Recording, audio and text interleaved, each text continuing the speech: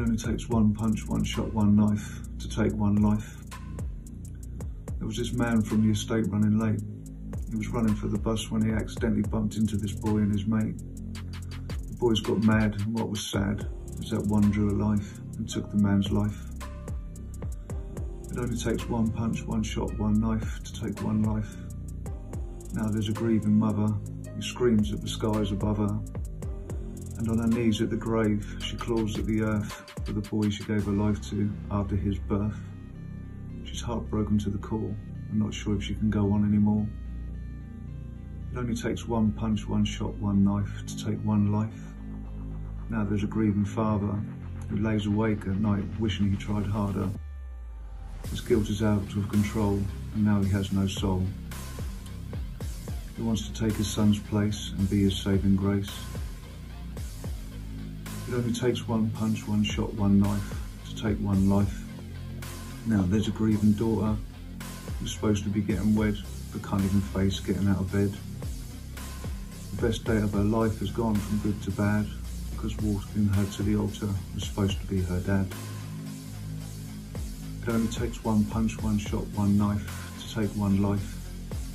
Now there's a grieving sibling, a brother, who thought he could protect his mother and his whole family, but now he's lost in the depths of insanity. He's constantly on the brink, reaching for that next drink. It only takes one punch, one shot, one knife to take one life. Now there's a grieving sister. It feels like she's caught up in a twister, because now she is missing a big brother who would always pick up the phone and listen. She's struggling to see this is now her reality. It only takes one punch, one shot, one knife to take one life. But it's not just one life that's taken, it's a whole family trying to cope with their hearts breaking.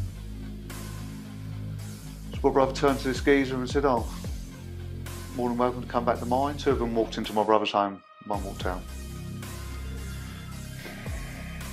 He went from Michael fell over, he went from he was trying to help him up, he strangled him with the strap of a bag. Picked up the phone, my mum's screaming down the phone. "Boo, police are here, Mike's dead."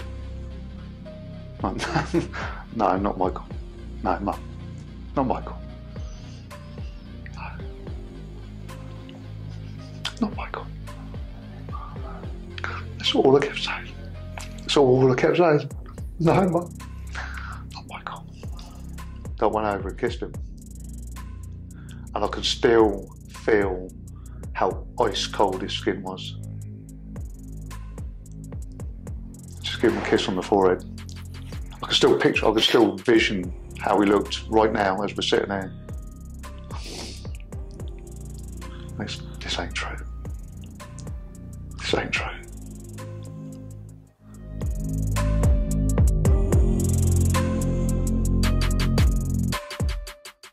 Today, everyone, we have Eugene. Thanks so much for coming. It was really hard to put down what Eugene is about. I mean, we're here for the obvious message. He's a victim like myself. We both lost our brother to murder and manslaughter.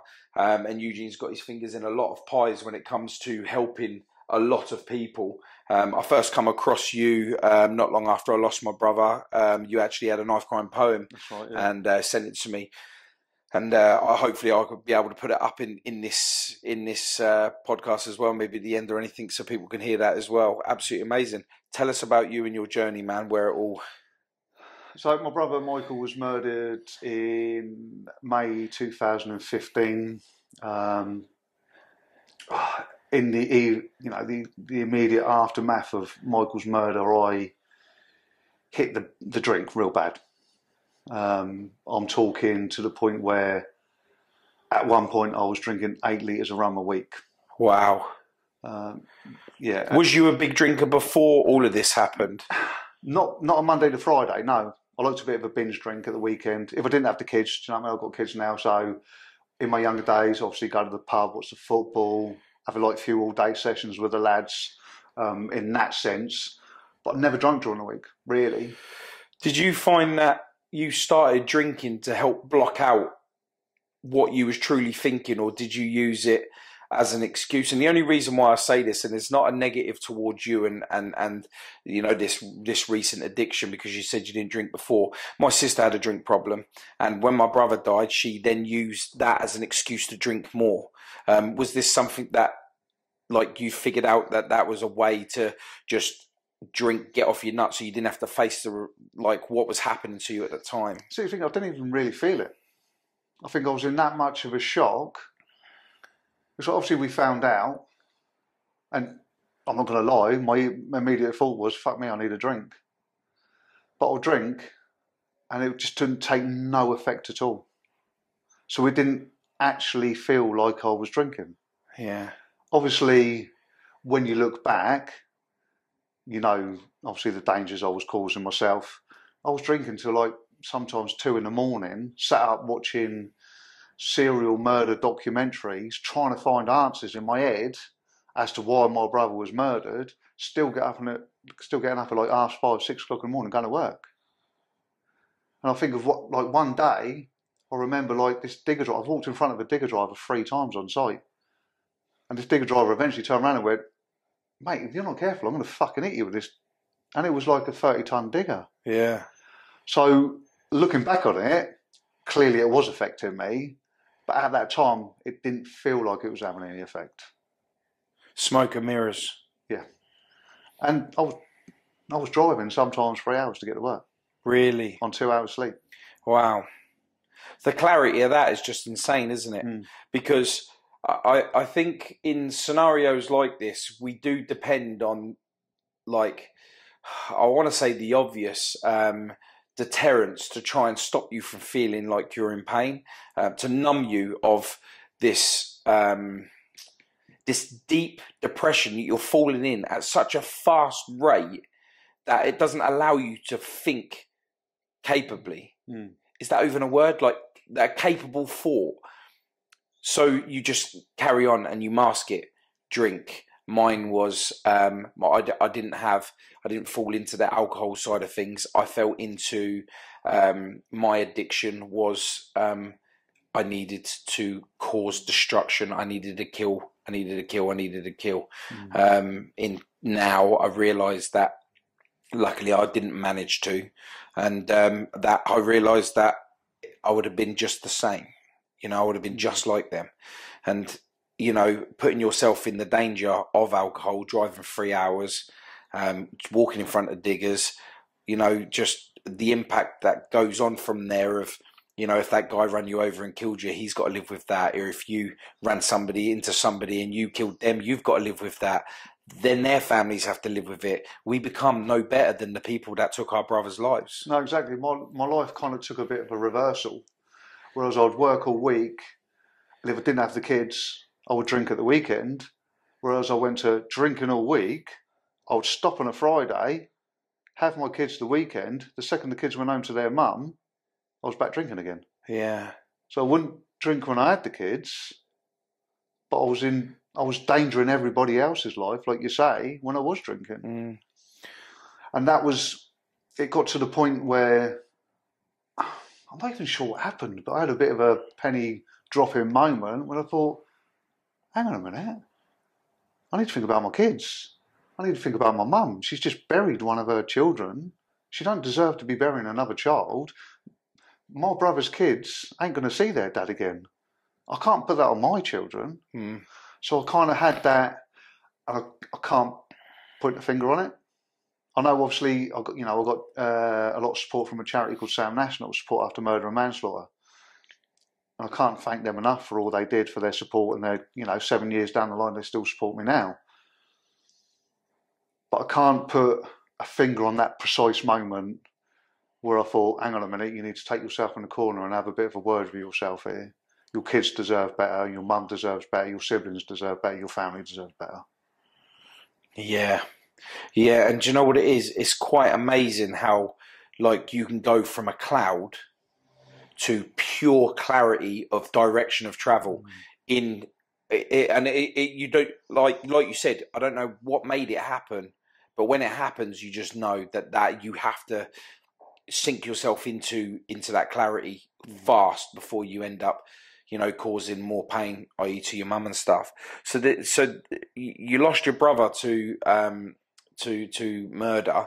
Tell us a little bit about your brother. Give us a little bit of a build-up of what your brother was like. And was he your older? Was he your younger? Mike's 3 years older than me.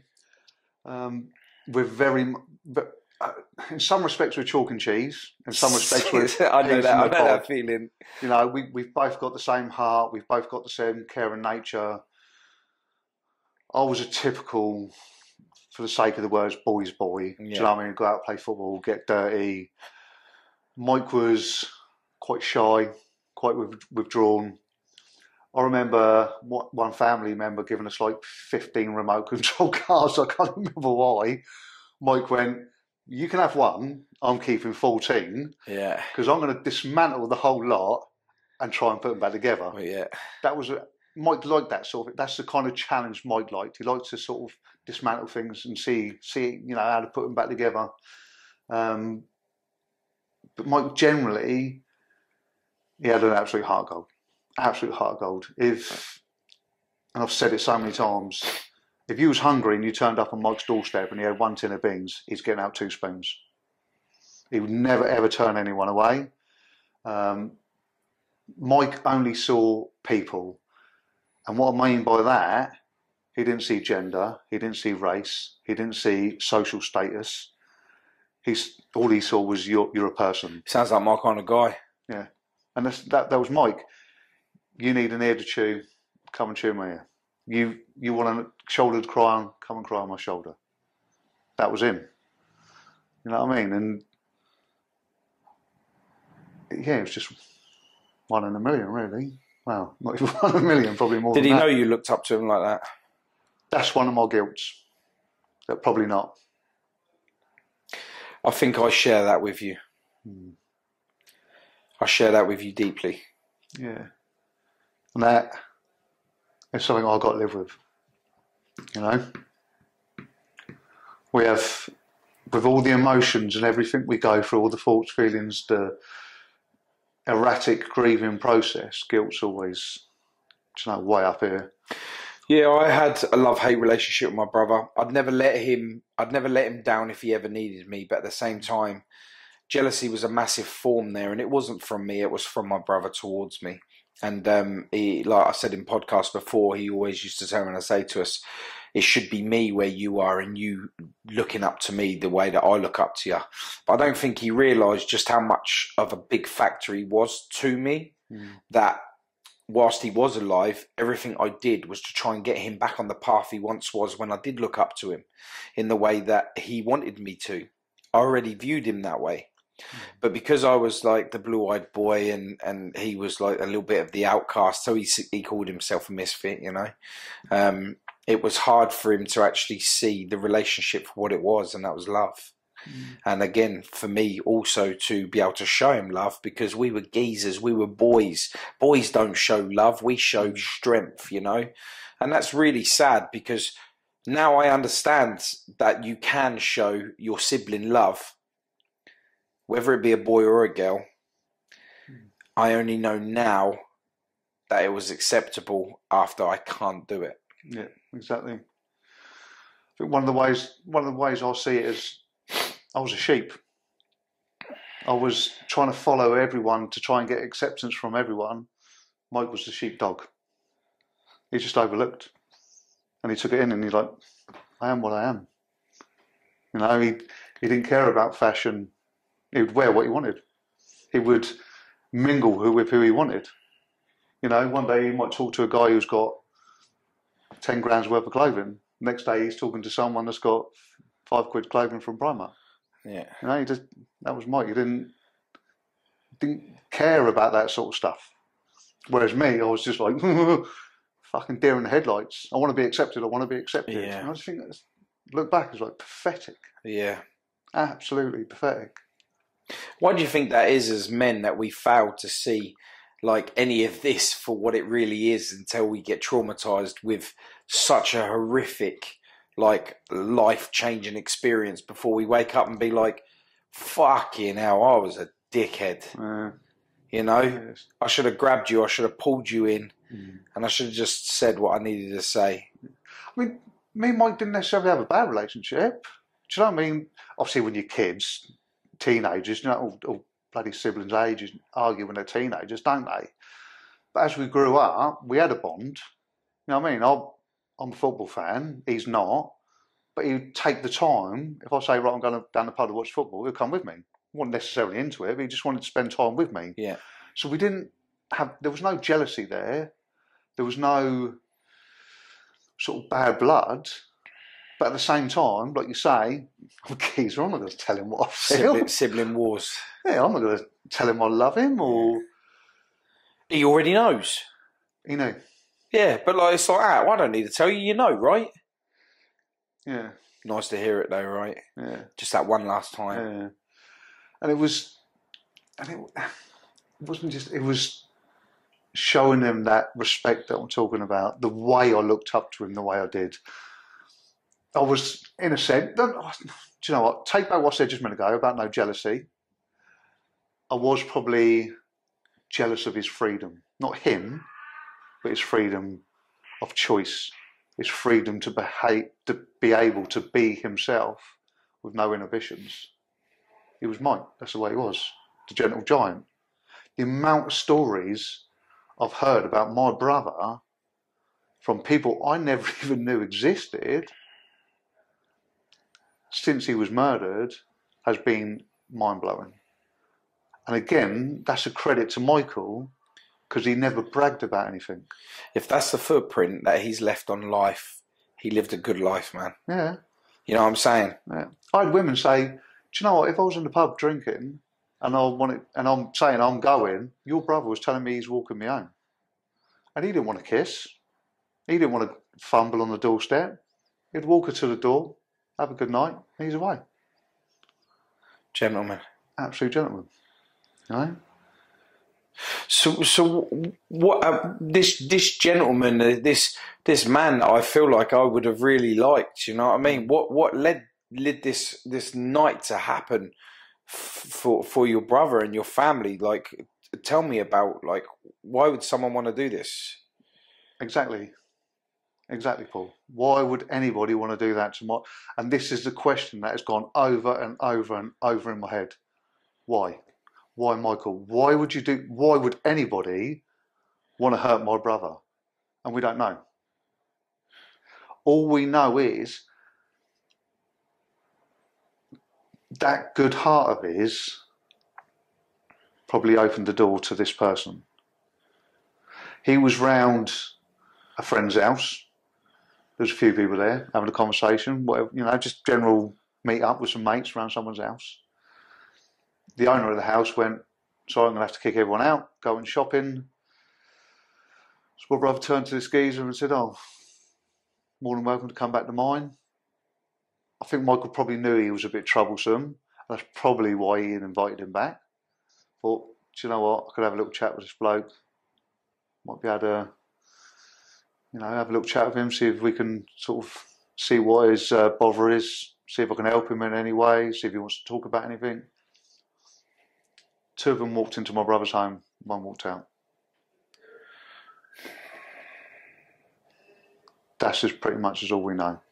Wow. Obviously, you hear from the coroner and the evidence of how Michael's life was taken. But as to the why, Michael had no defensive wounds, which I wouldn't expect him to. All we've got is 5 lies, 5 different accounts of what happened by the perpetrator.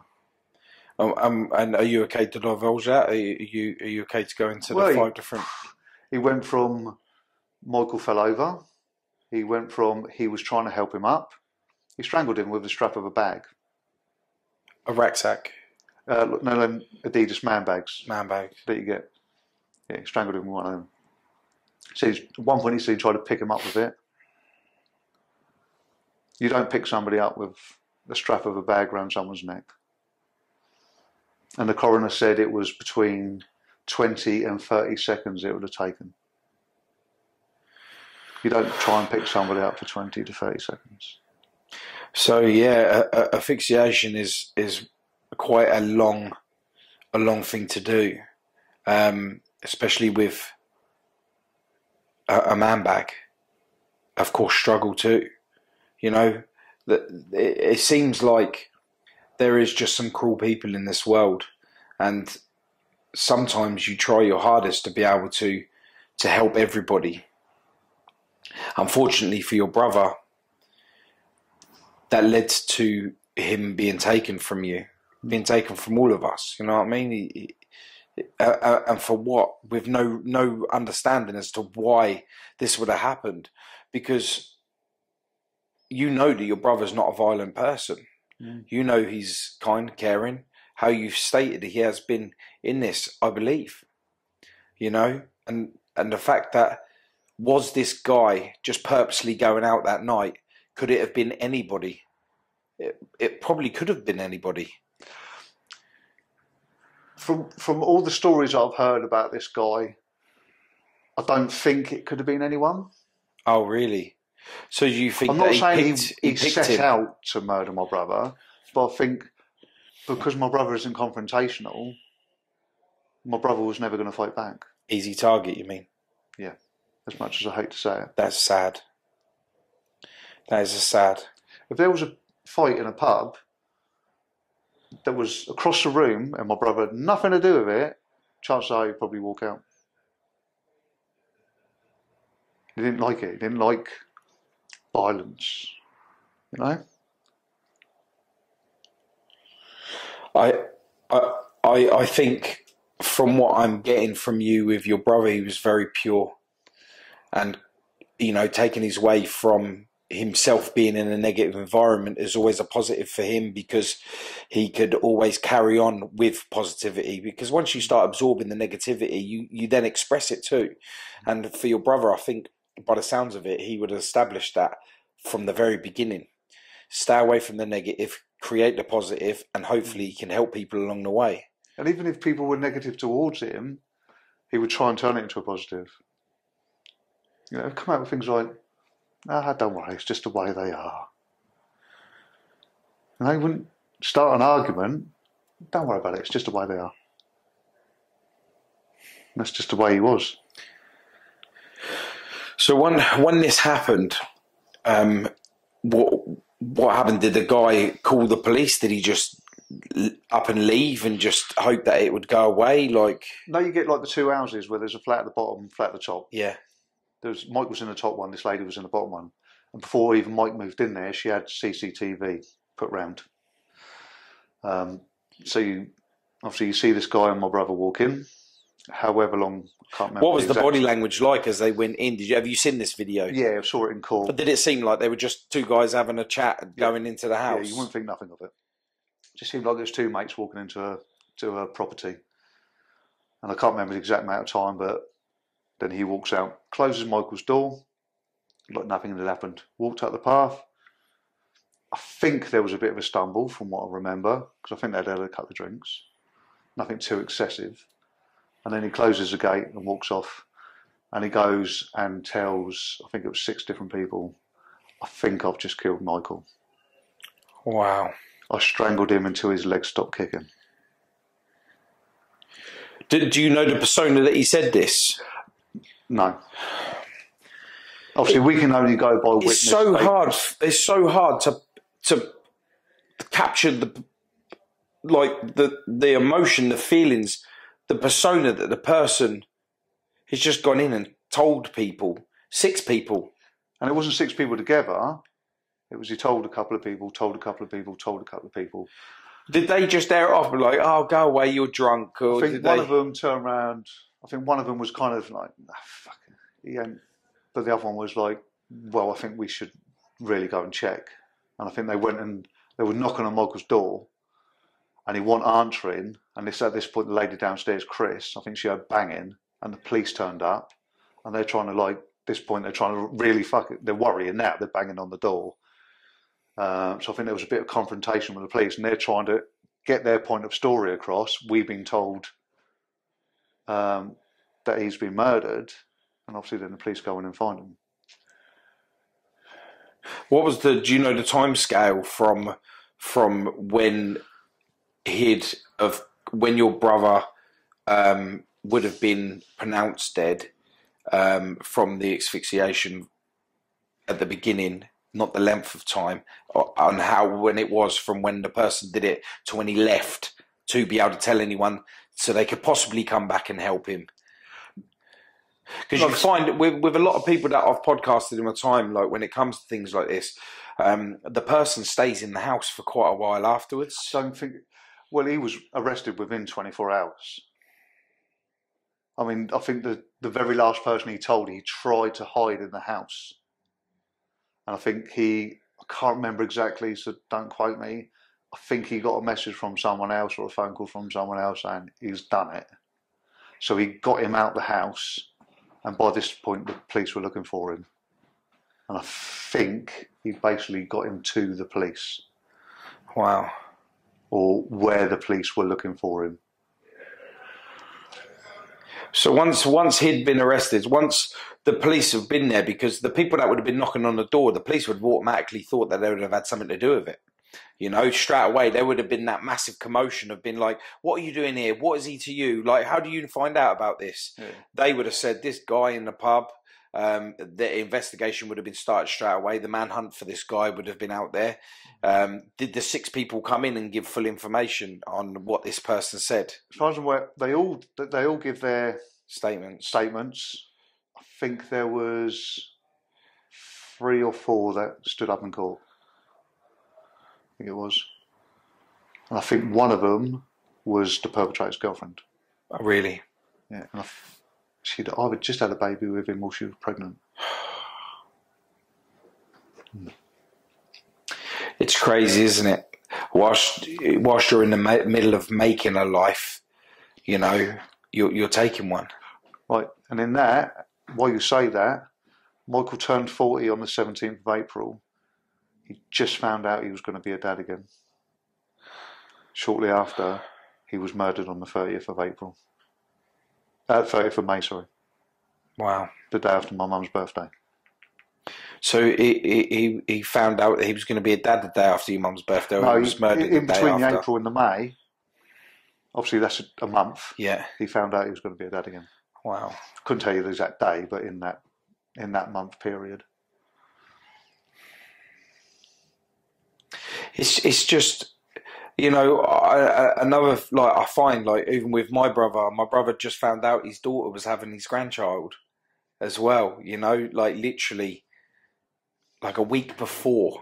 I'm pretty sure it was a week before.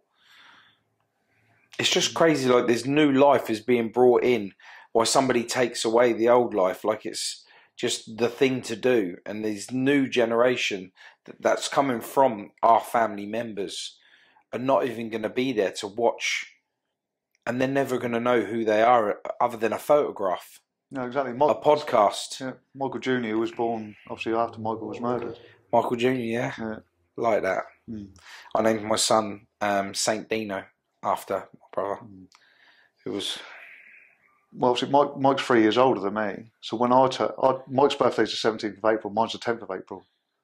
I turned 40 on the 10th of April, and not long after that I found out I was going to be a dad again. Wow.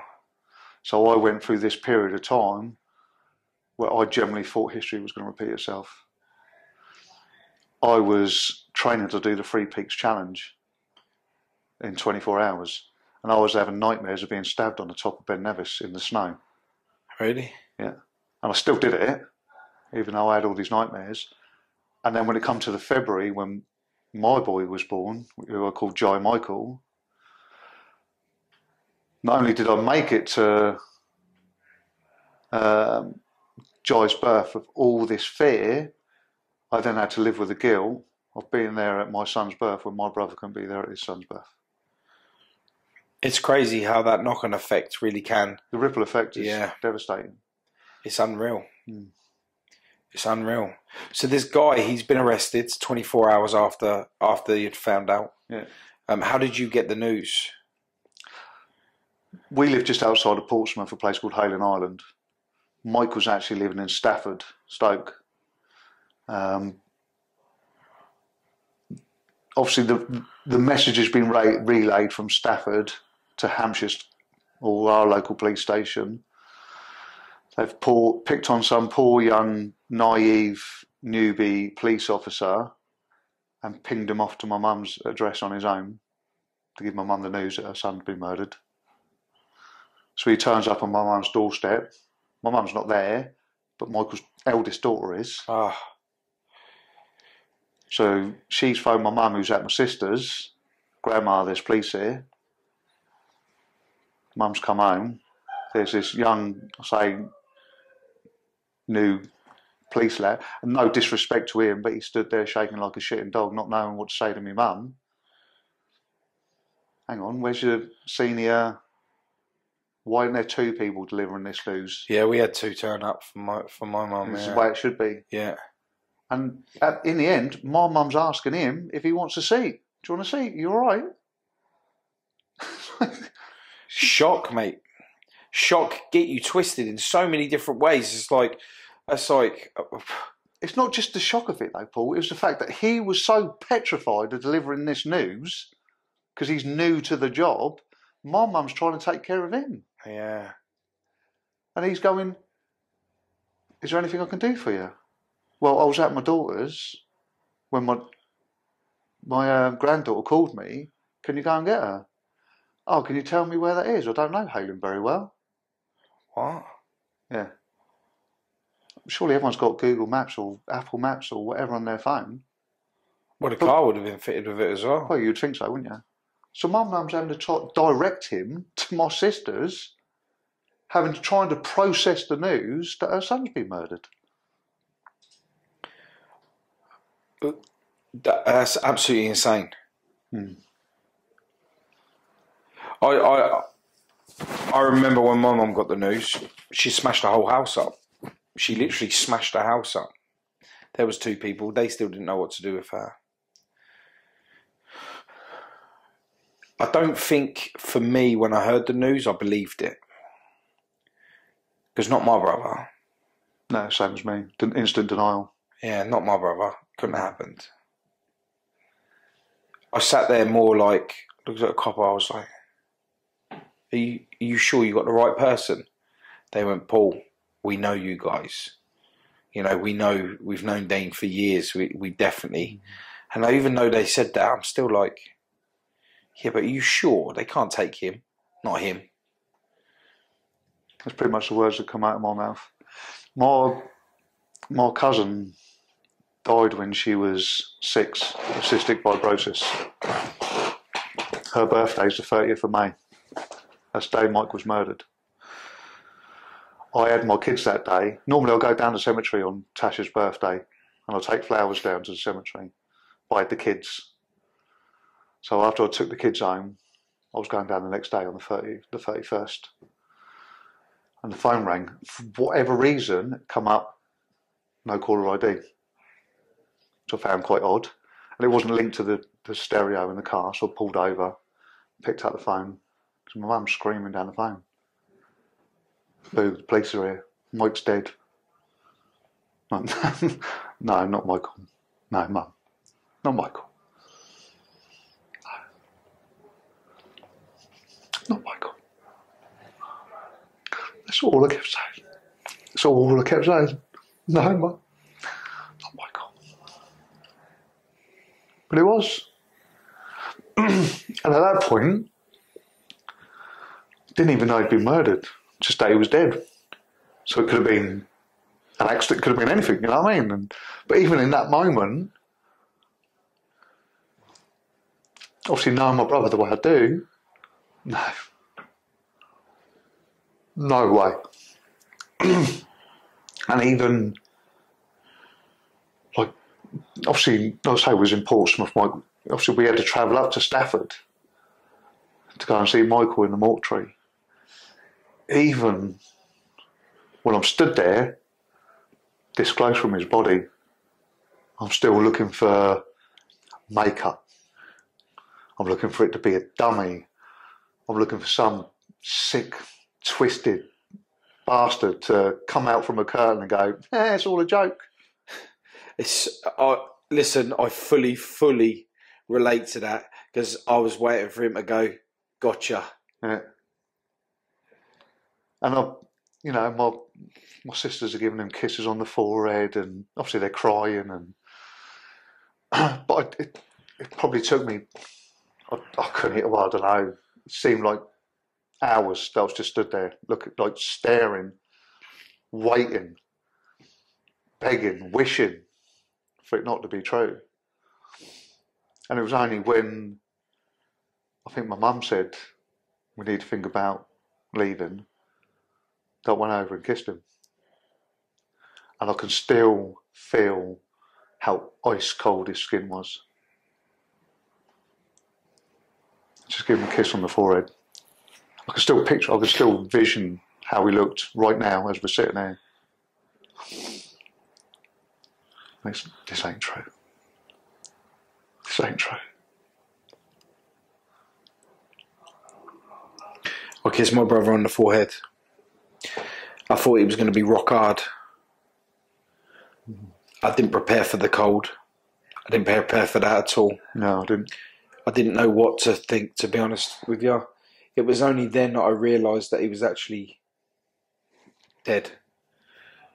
Was how cold he was. Mm.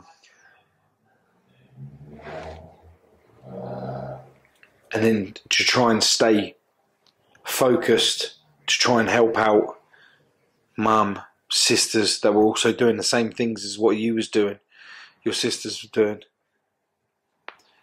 It's really hard. Mm.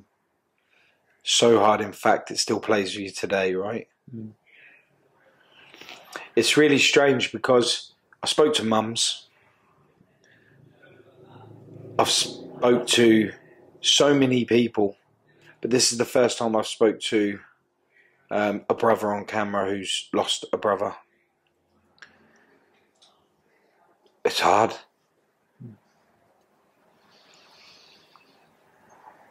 Really hard. Because I feel like you went through the same feelings as I did. And I thought I was alone. That's one of the hardest feelings, is feeling that alone.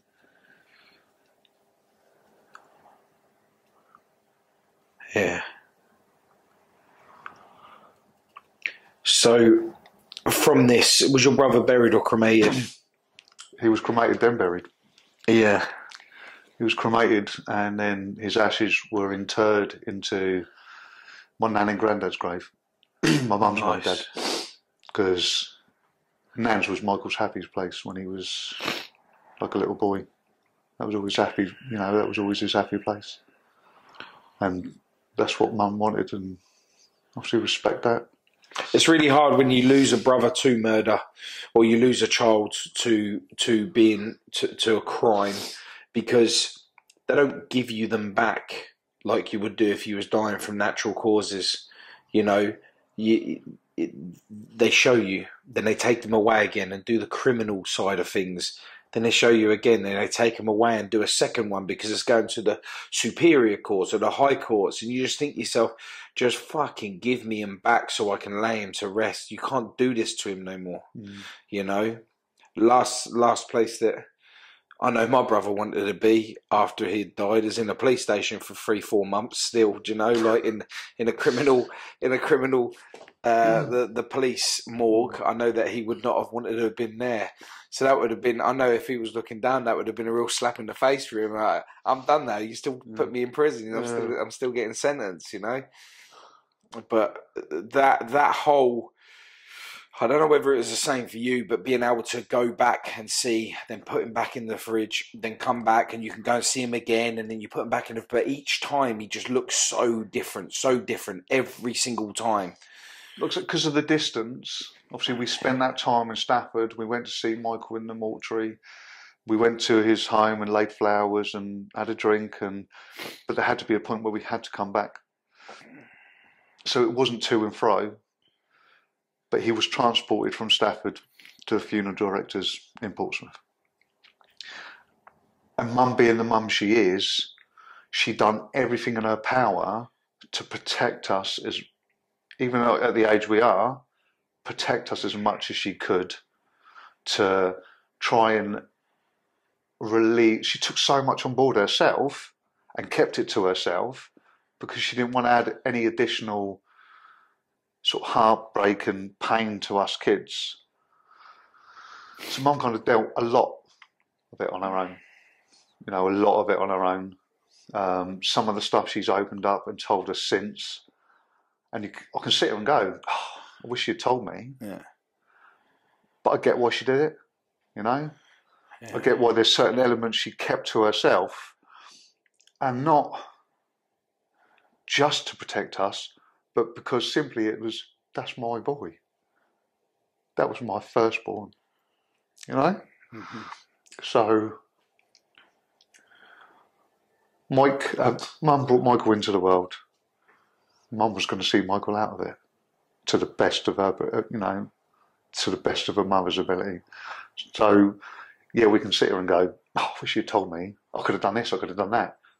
But the truth is, could I? At that time, could I have done it? Could I have intruded on what Mum wanted? So I get what she did. So, yeah, Michael was up in Stafford.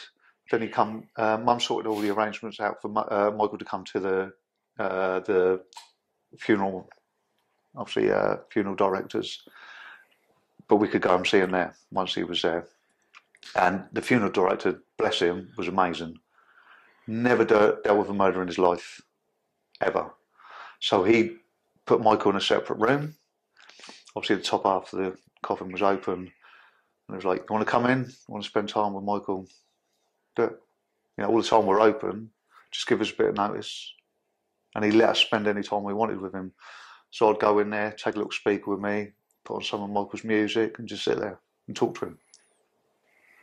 So that, in the whole process, for the better choice of words, was nice. That I could have that time. Yeah. With Michael's music, just gentle in the background, and just sit there and talk to him. But again, it's what Mum sorted all that out. When you are in the room and your brother is there, especially your big brother, and he's laying there, can't do nothing, helpless, you've got all the what ifs. There is that moment of closeness that you have with him that you never had before. The silence of no words, no arguments, just that silence of you both know how much you meant to each other. That's exactly it. That's exactly right. Because there was times I would sat there 20 minutes, not a word. But there was times I was sat there for 5 minutes and said 100 words. And you're exactly right what you say. It's just that closeness, just next to each other, no words needed, no arguments, no disagreements. But there's that, you feel that closeness. Yeah. There's 2 times that I felt closer to Michael than ever. Once was in that room, and once was on top of Ben Nevis. And I still cannot quite put into words, when I was at the top of Ben Nevis, I told you about all the nightmares, that's probably the closest I've ever felt to Michael since he was murdered. We done Ben Nevis for my brother as well. It's just so surreal, like how much your story links to my story. Do you know what I mean? Yeah.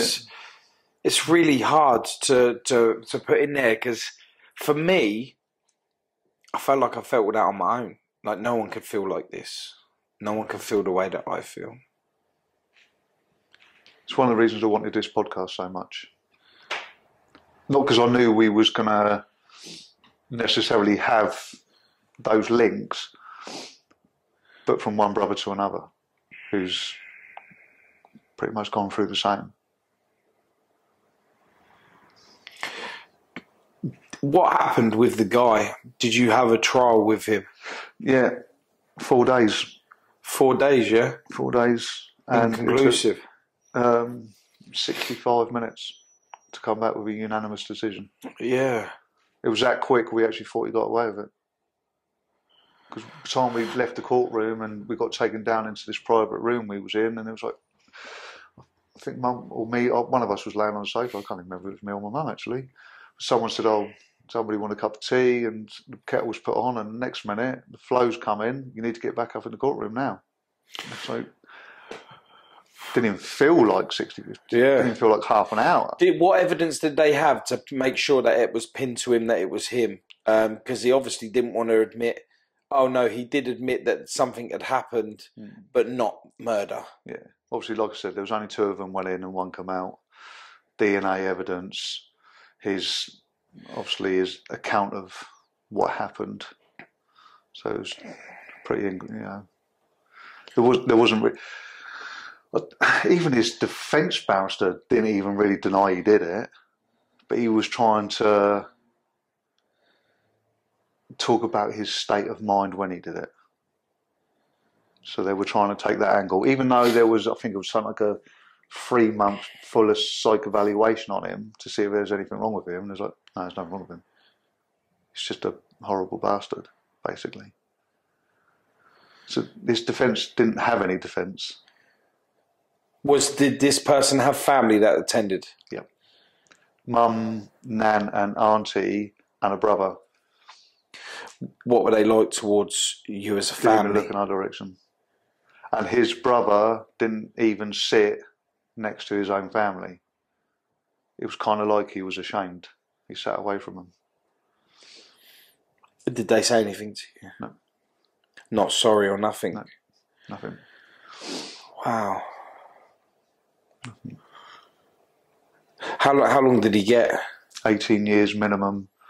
And the judge said he won't even be accountable for, accepted for parole in 18 years if he doesn't give an accurate account of what happened. You got a good sentence there for a manslaughter charge. No, it's murder, not manslaughter. Oh, you got murder, did you? Yeah. Oh, wow. So I was going to say that was 15-year tariff plus an additional 3 years. Yeah, when they done my brothers, they done straight 18 before you can apply for parole. And I wish they would have said you wouldn't be allowed unless you gave the answer. I wish they would have said that, because I don't fully know why, just like you don't fully know why. And that is fucking emptiness. Reason. Why? For what reason? Like, there is no reason that you could possibly justify murder. But surely you had a reason for why you did it. Surely you own the responsibility to be able to tell me, us as a family, why you chose that was your option. Well, I've got a 16-year-old son that wants to go and see him in prison. He wants that answer. He was 10 when I had to give him that news. I had to sit him down and know him full well what I was about to tell him was going to destroy his life. He went from being academically able, fantastic footballer to completely going off the rails. Didn't want to know at school. Didn't want to play football anymore. Got all these questions. Why, Dad? Why, Dad? Why, Dad? Why, Dad? Why Michael, Dad? So that is just fueling my fire. Don't get me wrong, he's doing well now. He's got back into football. He's doing well at school. He's getting there. Do you know what I mean? But he's still, up until probably a year ago, I want to see him in prison. I want to go and see him. I want to ask him. I want to know why he did what he did, Dad. And I'll tell you what, Dad, if he even smirks at me, I'm going to launch him across that fucking table. They have all that closed, because I thought to myself that that would be a way of me being able to get them, seeing them face to face. But they stick you behind they still protect them, don't they? They stick them behind a glass screen so you can't get to them. You can't physically touch them. But try and explain that to a broken-hearted 14-year-old. Trying to explain that to anyone of any age, that they want the reason. But for him to be able to go through that at such a young age, and then at 16 be affecting him the way it has, you can only imagine without support what he'd end up going through or doing to himself or others out of anger and not realising, getting lost in that moment you get lost. I'm glad he's got you there to help him, because you have a wider understanding of how to think, more so in a way where you're helping rather than creating the negative.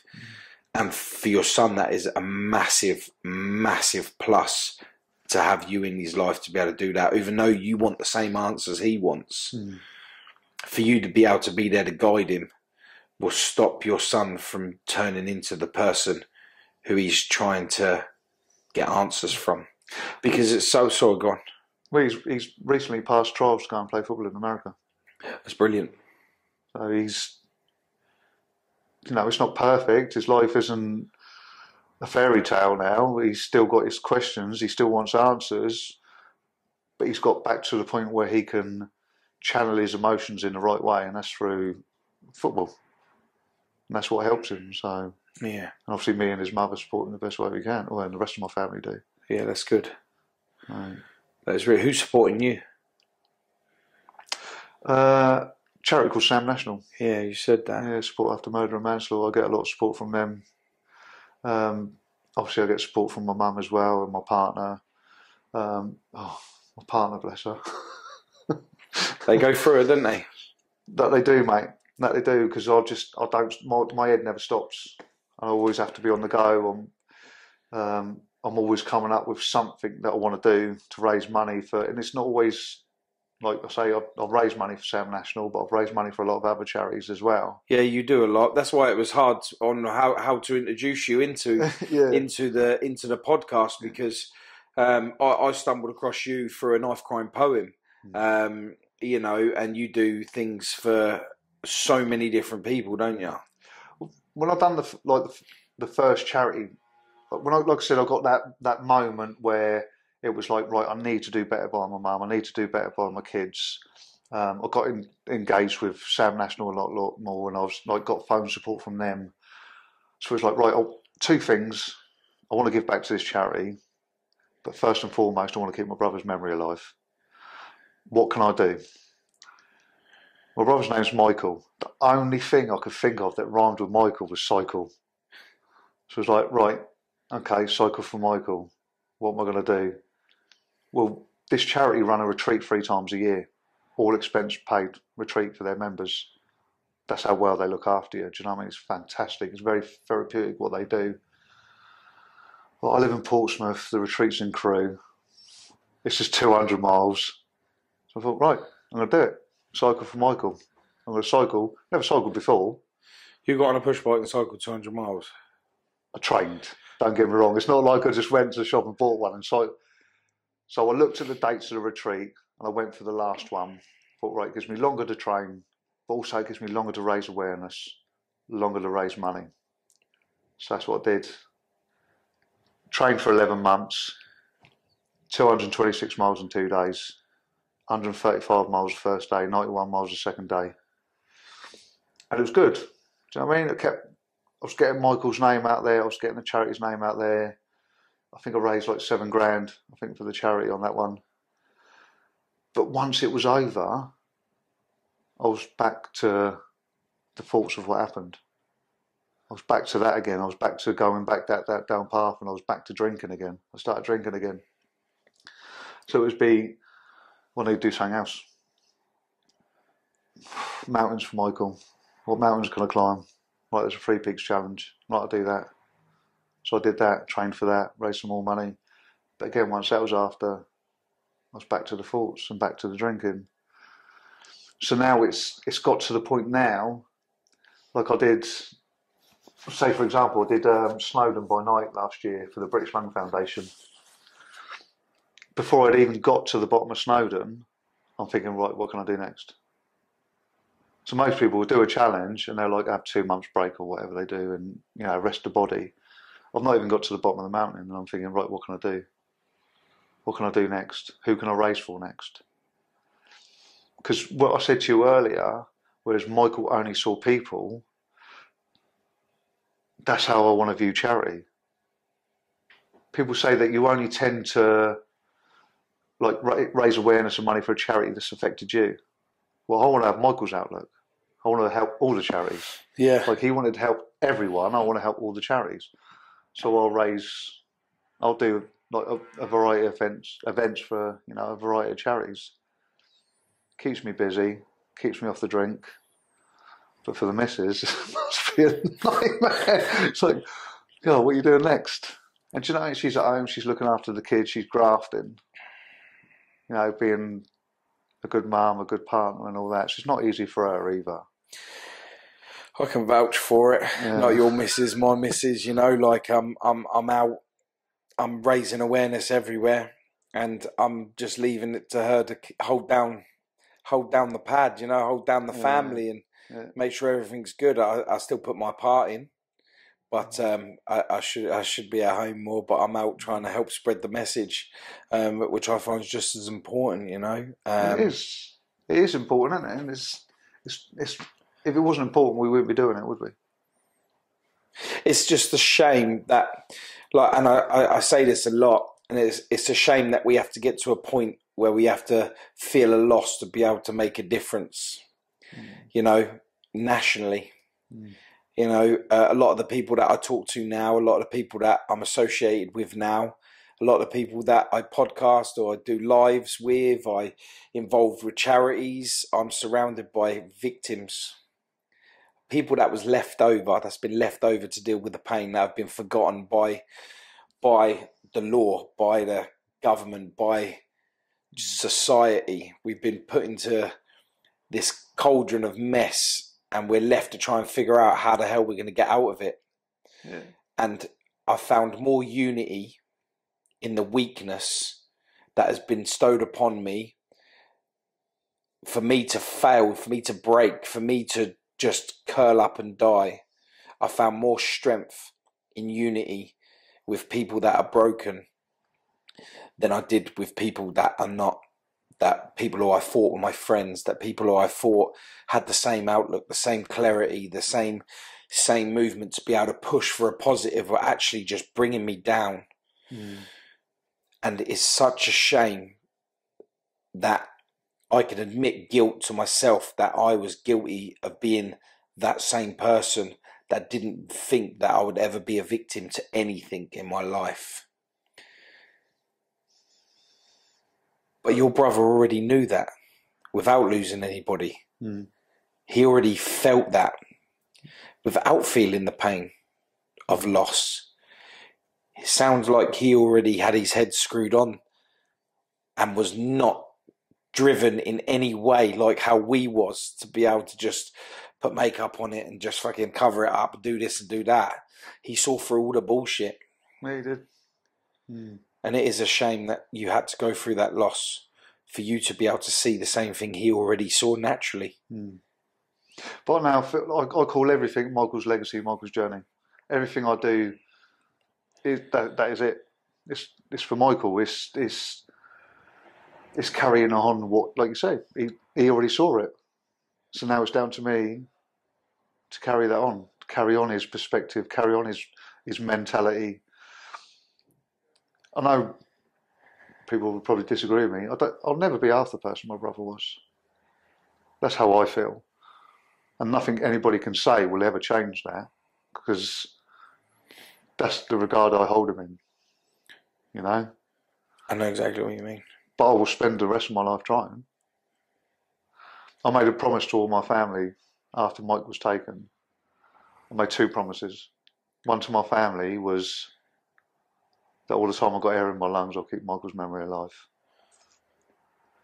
Before Mike was murdered, I had a fallout with my mum, and we didn't speak for about a year.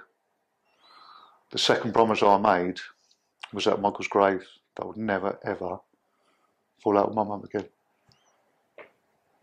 And that's the two that, obviously my family and my kids, and obviously they mean of course everything to me, but those two promises keep me going. That's really nice that you say that, because I had the fortune of meeting your mum today. You brought her along with you today. Mum, Mum comes with me on everything. Do you know what I mean? She drove me to Scotland when I've done the Three Peaks. She was my support driver when I cycled to Crewe. Do you know, when I went and done my skydive, she was there. Do you know, I went to Chelmsford to the Knife Angel to recite my poetry. She was with me. Went to the retreat at the weekend. She was with me. Do you know what I mean? That's kind of, we have those times together. There are like, obviously when I'm at home and Mum's at home, like she'll go and see my sisters, and obviously I spend time with my sisters and my family, and you know, so it's all quite a mixed bag. But then that's kind of like our time when I do these crazy things that I come up with. It's good, and I'm sure, like I believe that my brother looks down upon me, and you probably believe that too, and that he's there with you. And you know, like I think from the kind of person you've described to me, he is that he would look at it as a positive. What's happened to him that to bring you and your mum closer together. Mm. Do you feel that? Yeah, definitely. Yeah. And it's really beautiful that you can create a new friendship with a natural love. You know, that because. You know, when your kids are born, whether you fall out or not, you can't not love your own child. You brought you into this world, you know. But reciprocating that is massive because you're working on a friendship that's been built through pain. And the fact that you both know what you're going through, that's a connection right there, you know. And then working on it, which is really great, you know, because you might not know, or you do know if she tells you, but you're more of a strength to her than what you possibly realise of her being able to be your support worker, doing the car runs at 200 miles and the peaks and driving to Scotland and Chelmsford, and you know, you're actually helping her a lot too, I imagine. I hope so. Yeah, has she ever told you? Yeah, I don't always necessarily listen. Yeah, and that's the other thing as well is the you know, is the listening part. Yeah, that's important. Yeah, that's important. We're still men. We're still stubborn. Yeah, it's absolutely brilliant.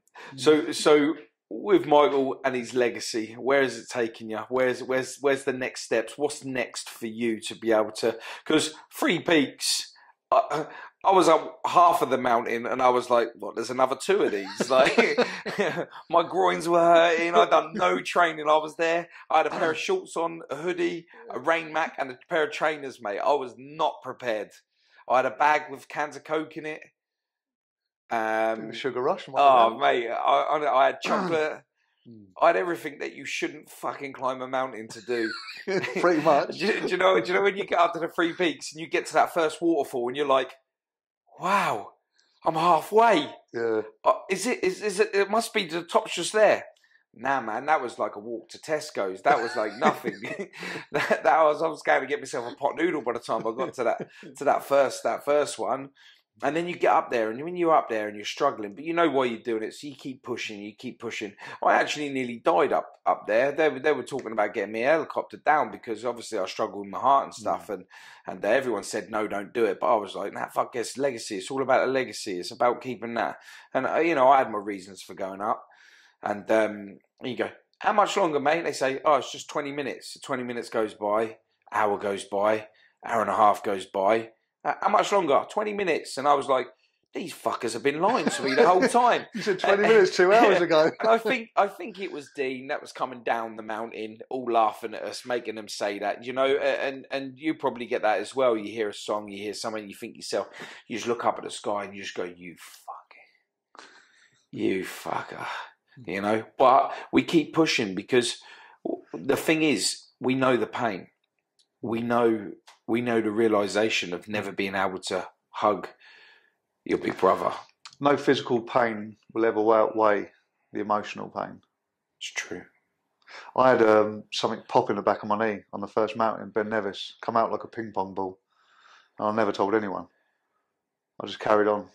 And then I done Snowdon. And then I think it was when I got to done Scarfield Pike. And I think it was when I got to the bottom of Snowdon. And my mum was stood there in the piss and rain at the bottom, waiting for me. You know, no fucks given. Yeah. I mean, just stood there. And I pulled up my trouser leg, and there was just thing out the back of my knee. What was it?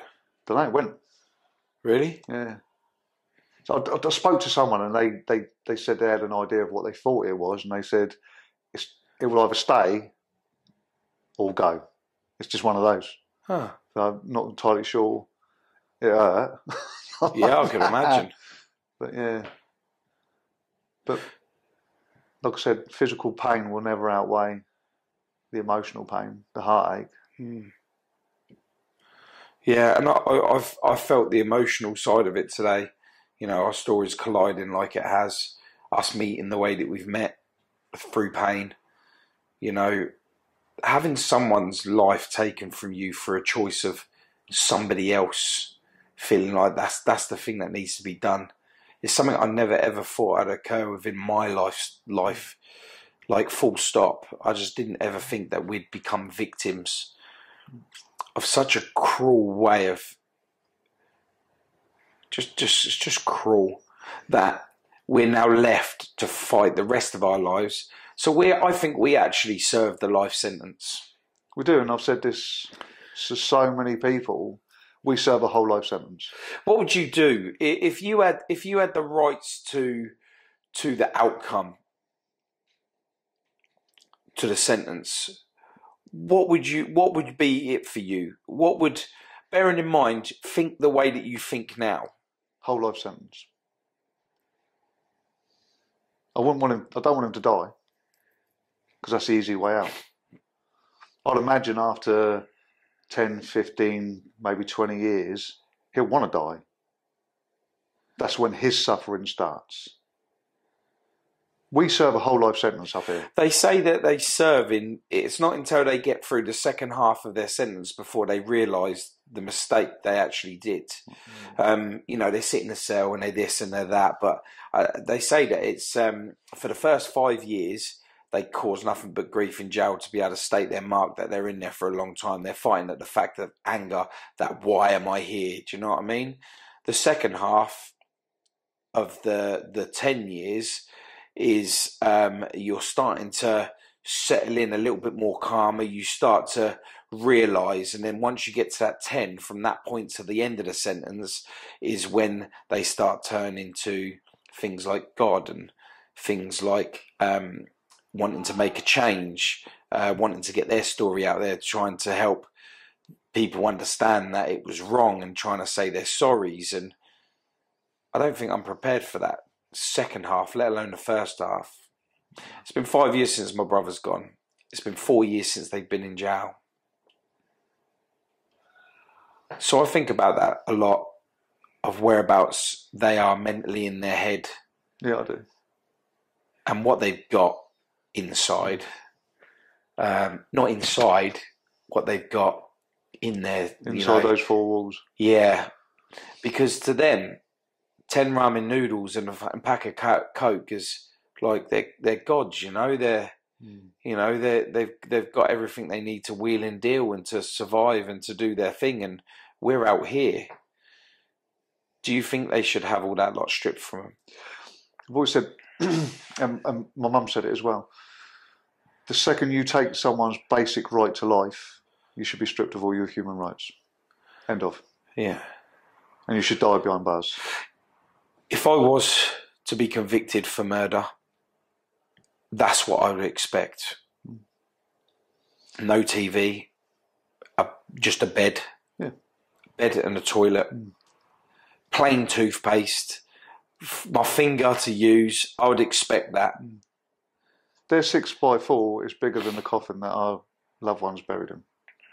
Their 6x4 is much bigger than this cell up here. Their 6x4 isn't as dark as this cell up here. We don't get day release. We don't get parole. We don't get rehabilitation. We don't get freedom. We serve a whole life sentence up here. A good friend of mine, Michael Emmett, I don't know whether you've heard of him. I've done a podcast with him, and he's a God-abiding man. He's very powerful within his mind, and he talks to me a lot. Even still today, last week I was speaking to him. He's a very, very good man, absolutely beautiful man. And he talks to me about forgiveness. And I say to him, I don't think I can forgive. I can move forward in the memory of the legacy, but I don't think I can forgive. And he says you need to be able to forgive to be able to be fixed, or you need to be able to forgive to be able to move forward to the holy grail of being able to help, you know. And he said it will come in time. I don't feel like I could forgive, because I'd feel like I'd be letting my brother down if I won't ever forgive. I was going to ask you the same thing. Is this something that you'd ever contemplated, No. forgiveness? Did anyone ever come to you and say this? No. And I think they know better, to be honest. And I don't mean that in a fretful way. They just know my stance on it.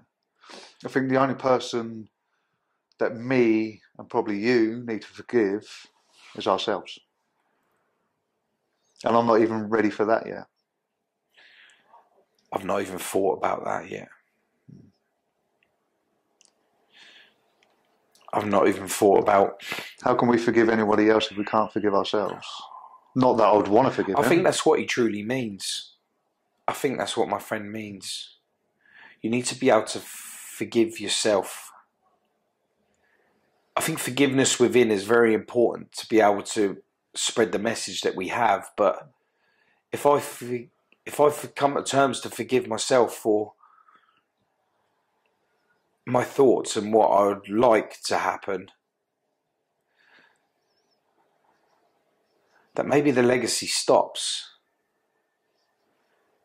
Because I'm at the end. If you forgive yourself, you're at the end of your journey, right? A new one starts. It's no longer the fight for the legacy. It's the fight for forgiveness against the world. I think the legacy will still continue because of love. I didn't know what love was until I lost him. So, and like I said, I'm not even in a position where I'm ready to forgive myself. But I think when that time comes, I will still continue because of the promise I made. And I made that promise based on love.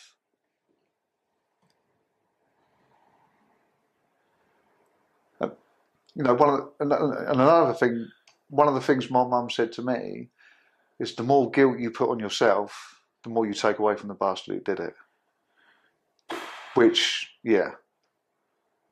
Never looked at it like that. And I've taken that on board.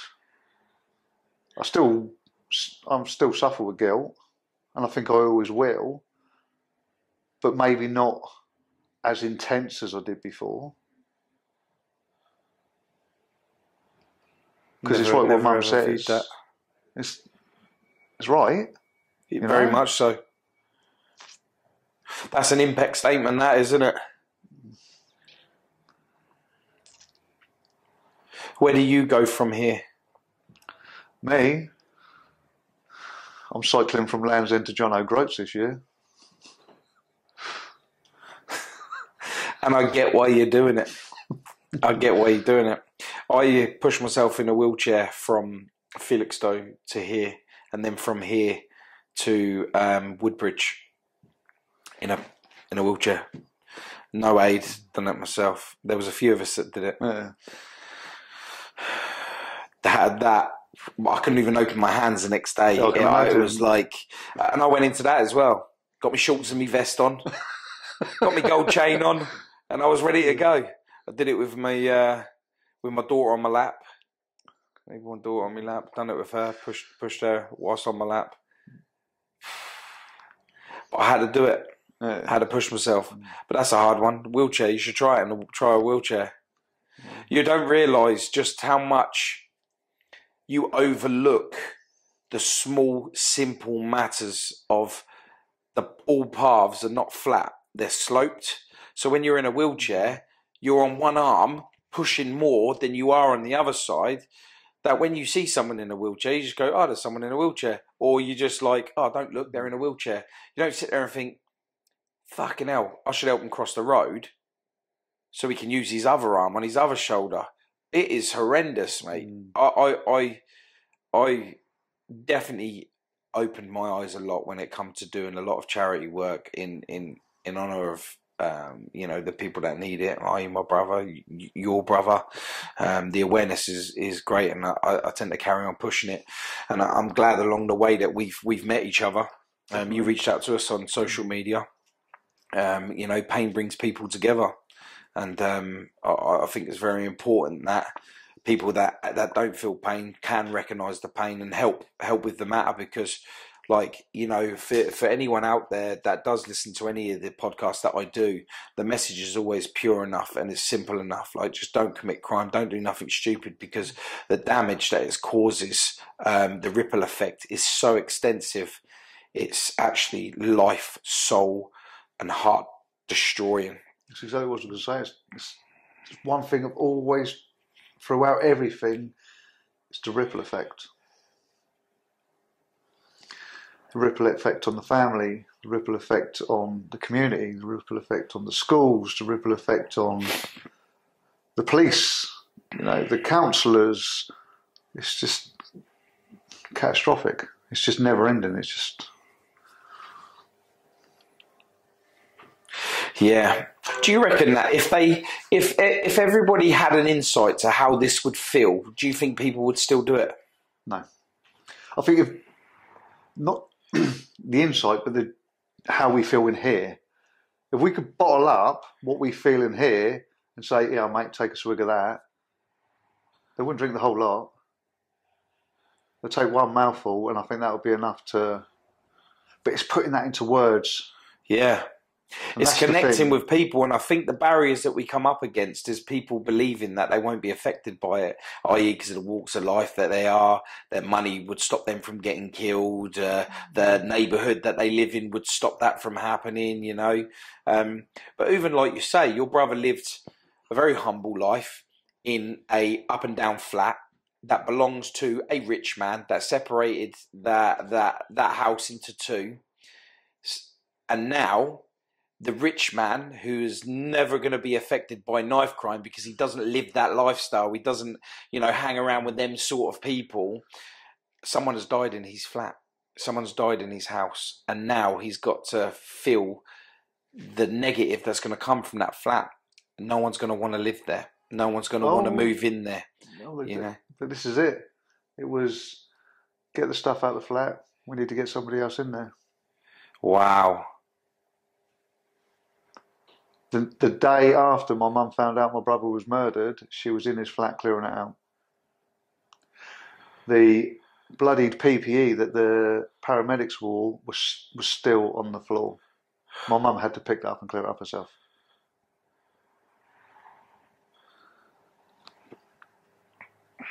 How did the police let you go in there without it being a crime scene and just like start wiping everything out? Because you're lucky that there weren't like evidence that would have been taken out to be able to create the conviction. That was it. Apparently that was their all clear to go. You're allowed in there.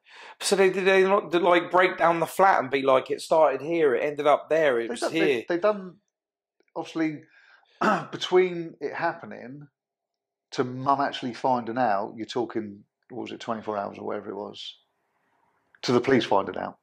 So in that time period, to then mum having to get to Stoke, that was all done. But it just wasn't thoroughly looked at enough to think, well, hang on a minute, that could upset a parent. We better clear that up.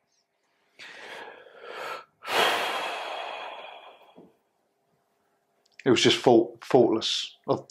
You could say the paramedics, because they left it there.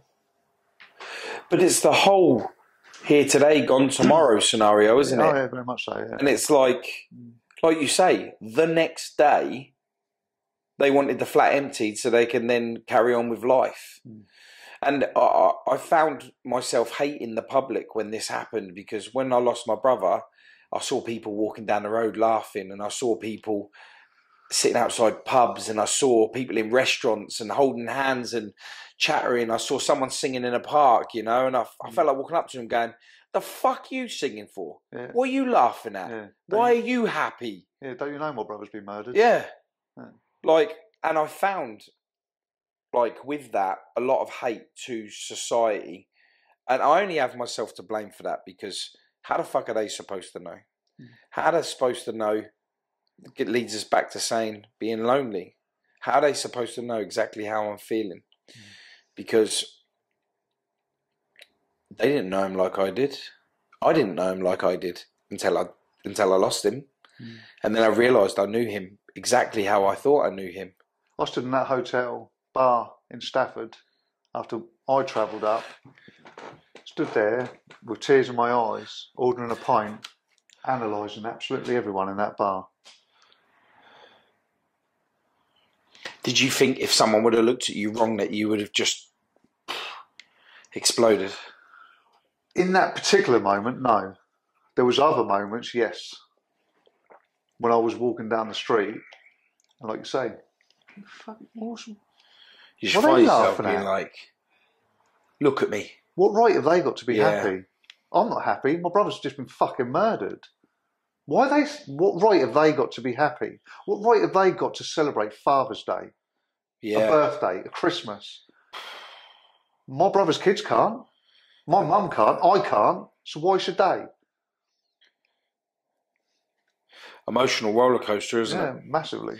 And there is, and I always find with the message is, I don't think I would ever be able to allow someone that hasn't lost someone the ability to be able to understand the pure extensiveness of the pain that's created from it. So I find myself connecting with other people that's on this positive path to create an awareness, to try and find all these zombies thinking like life is just walking up and down the path, do you know what I mean? And that's it, it's done. Like we're never going to be affected. This is never going to be a factor in our life. And I said on some podcasts before, when I've been podcasted, one of them was on the Ben Hatchett one, where the counsellor woman turned around and said that it's just junkies killing junkies, and it's never going to affect us because we are we don't live in that kind of neighbourhood. And then she turns around and points to just up the road here, there's some flats here, and she goes, well, they live in places like that. This is a Gov council scheme housing association. They live in places like that. They don't live where we live. We live in more the upper class, and honestly, it took me so much not to just push her under a car as it was driving past when we were standing. I just wanted to just push her and just go, well, you're affected now, ain't you? And just let the cars just run over her. And I was watching it on TV indoors. I've got obviously YouTube up on TV indoors. Yeah. And I turned to the missus. I went, did he actually just say that? Yeah. And she went, yeah. I went, and that's somebody who's supposed to be running your regional area. Yeah. Save the kids. Yeah. Save the pain. Save the town. Save themselves, mate.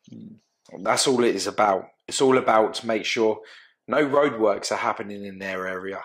No rubbish. Why hasn't the caretaker been round to clean up the rubbish from the park? People are not picking their dog shit up. Like, that is what they worry about. I generally thought that things would only change when it affected them. But since the two murders of two MPs, and God rest their souls, it's obviously a really tragic thing, nothing's changed. I always turn around and said, I'll wait and see until one of you are affected before I see you make a change. But it's a shame it's got to come to that. I think Benjamin Franklin said, justice will not be served until those that are unaffected are as outraged as those who are. Oh, never heard that before. It's true. And it is. And it's exactly what you're saying there. Wise old words fallen on new age people. How can words like that go down in history but not be absorbed by century? It's mad, isn't it? I think Tupac Shakur's mum said, remember to keep yourself alive. There's nothing more important than that.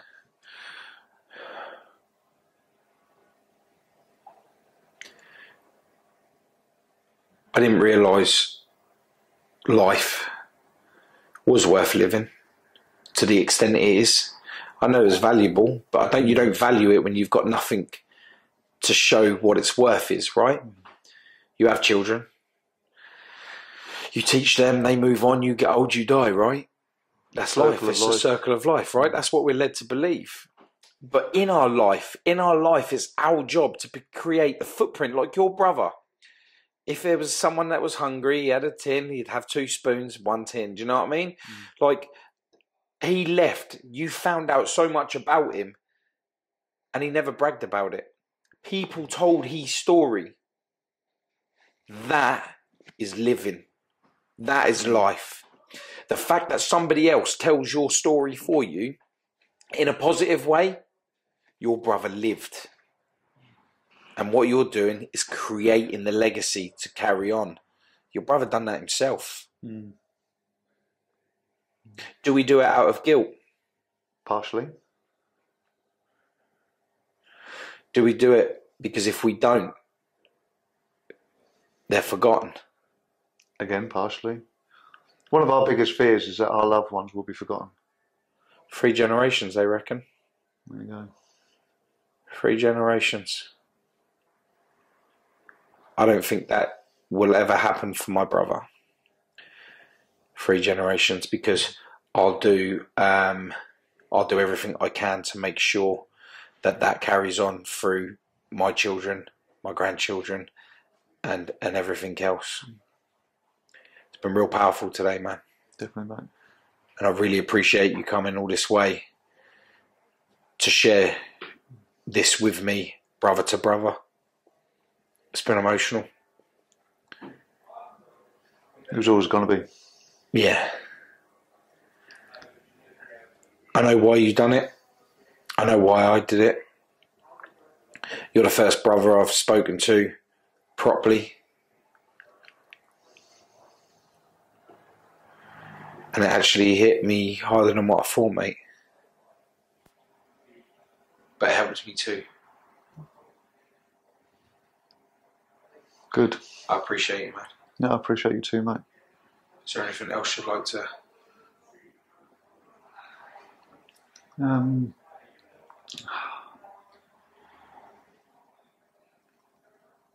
think so. I think that's it. Crazy, huh? Boy, mate.